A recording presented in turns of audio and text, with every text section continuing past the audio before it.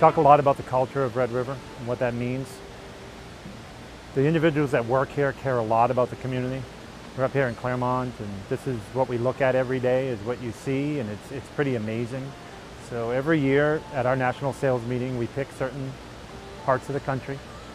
And one of the ones that I'll never forget is down in New Orleans. We went to an elementary school that was affected by Katrina. We spent the day repainting, cleaning up areas outside as well as in. We rotated individuals throughout the classrooms, and we did a lot of tutoring. We had one of our partners do a link with NASA to have a class to show people how it is with science and technology and STEM, which is extremely important to us. They had a playground outside, full playground.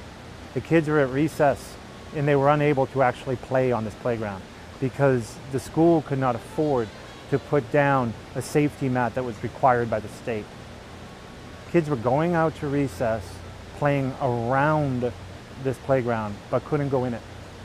We had no idea. We had other plans for the day and we didn't know that that was going on. We just very spontaneously decided to pull out our wallets, and every single person there took money that they had, put it in a pool to raise the funds that they needed.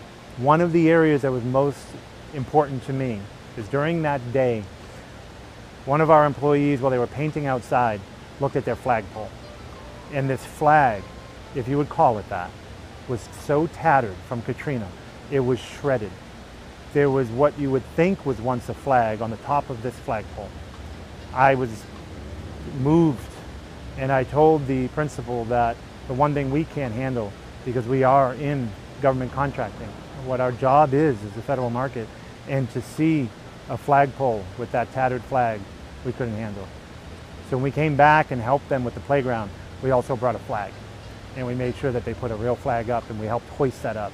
And that was special. And every year, Red River makes that commitment, and our very good partners work with us. And we go to these communities and we help out. We take a day, and it's the least that we can do.